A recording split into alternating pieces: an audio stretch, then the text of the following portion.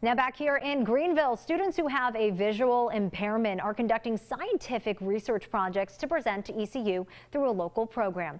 9 on your side's Caitlin Richards is joining us now in the studio after attending the presentation of these projects. So Caitlin, what is the goal of this program?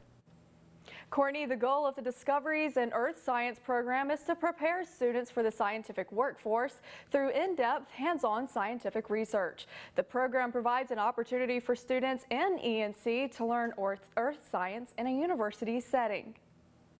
Students with special needs, we're inclusive for that particular group, can do science, and they can see science, but just see it differently.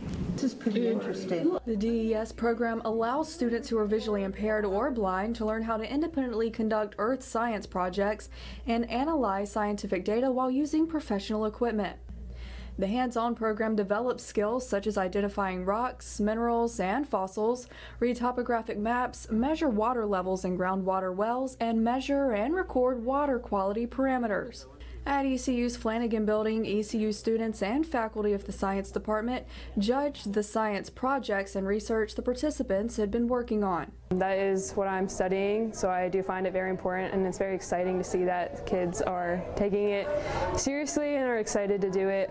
I think it's important for our future because science plays a role in our everyday life. The goal is for students to complete projects with minimal or no assistance from the program personnel. Projects that were presented included how cool is your pool, determining which pool in Pitt County had the best water quality. I like to grow basil, but what is the best soil? Does the terrain affect a basketball's bounce? And what is in gravel driveways? And we want these students to want to be scientists or to consider STEM, science, technology, engineering, mathematics, or medicine. So the goal here is to inspire them, to motivate them to take that work and say, hey, I can do this. As for what's next for the students, they'll receive feedback from the judges on what they presented tonight and make sure they're ready to compete in the regionals happening in February. In the studio, Caitlin Richards, 9 on your side.